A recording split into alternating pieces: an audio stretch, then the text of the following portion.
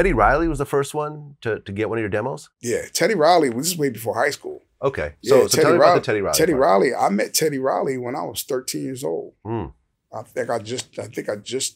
was just about to turn 14, right. And Teddy Riley he heard my music at an Impact convention in Atlantic City, and he heard it through someone, and he didn't like the group that performed, but he liked the music, so he said, "Tell whoever did the music that they're dope."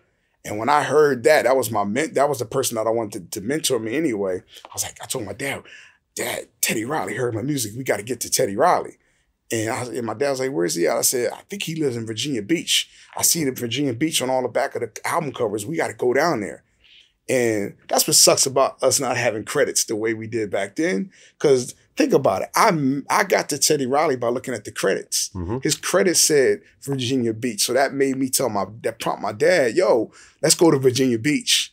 And my dad thought I was crazy, but my dad also understood the talent. So he was like, all right, we hopped in the church van and we drove to Virginia Beach. It was like 6 hours. Yeah. And we waited outside of Teddy Riley's studio for hours for him to show up. My dad was like, "See, I told you he wasn't going to be here."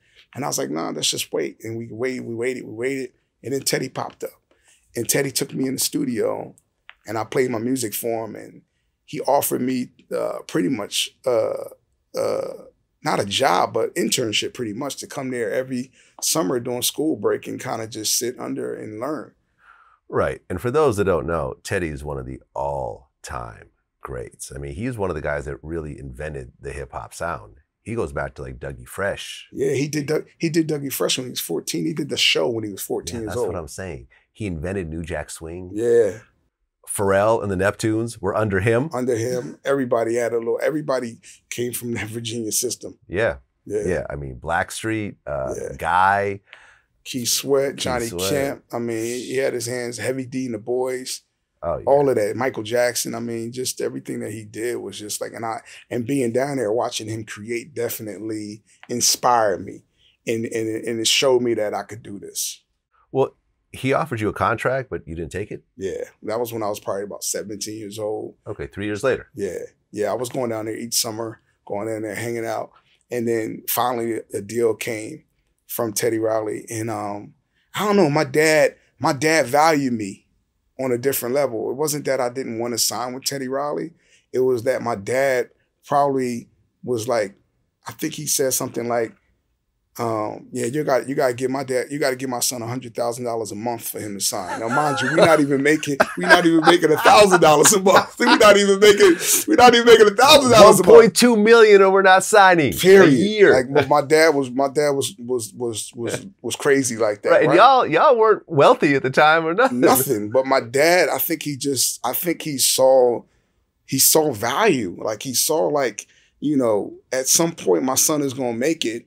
And I want he's Kobe Bryant coming out of high school. He's LeBron James coming out of high school in his mind.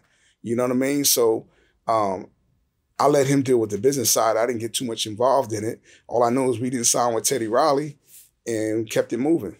And I guess you wanted to build an empire in your mind at that time. Yeah, I definitely felt like I could build my own empire for sure.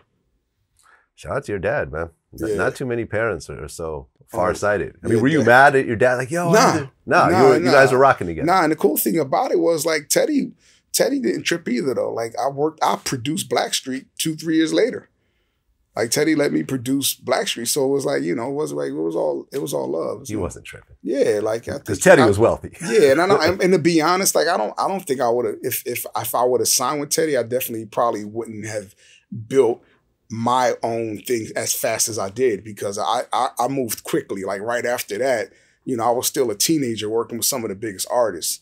So I don't, Teddy was still in the prime of his career. So, I don't know how much that would have benefited me if I would have signed. Were the Neptunes around at all?